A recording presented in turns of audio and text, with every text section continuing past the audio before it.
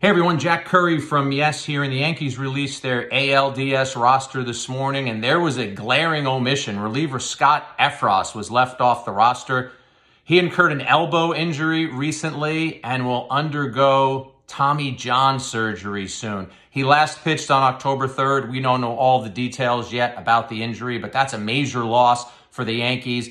Effross is equally efficient against righties and lefties with that slider, changeup, sinker combination, and would have been a high leverage option for Boone. So in a postseason where we already know that the Yankees are going to be mixing and matching with their relievers, they lose a valuable piece in Effross. DJ LeMahieu was also left off the roster. That didn't surprise me. When Boone talked about his swing being compromised yesterday, I thought that was a sign we weren't going to see LeMahieu. The Yankees go with 12 pitchers, 14 position players. So the bench is Higashioka, LaCastro, Hicks, and Marwin Gonzalez. I thought Peraza had done enough to merit strong consideration to be on this roster, but he is not. First pitch is at 7:37 tonight, but start your evening on Yes at 6:30. We will have extensive pregame coverage. I'll see you there.